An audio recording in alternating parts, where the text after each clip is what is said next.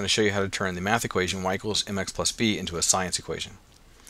I'm given a graph on the screen that's got force versus length of wire, and for the sake of argument, let's say that every block represents a unit of 1. So what I'm going to do is, my math equation, I'll express this as y equals mx plus b, and if I calculate the slope, let's say I get the slope to be 0.6, and the y-intercept, that's b, to be equal to 1.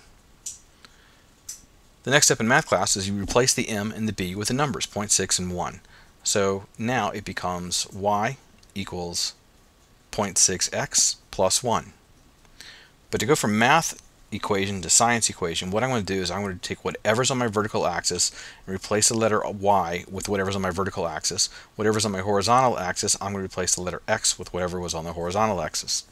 So let me rewrite the numbers, and I'm going to replace the y with a force. So I'm going to write that as capital F, because capital F is the variable that stands for force.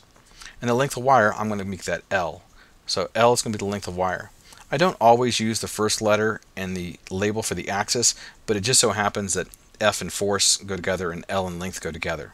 So it's whatever the variable is for that, that axis itself. So now the equation is F is equal to 0.6L plus 1. And that's the equation that you're going to put into the lab report. That's the equation you would publish, would be F equals 0.6L plus 1. If you wanted to, you could take it one step farther and write the word force is equal to 0.6 times length plus 1. And that's okay too.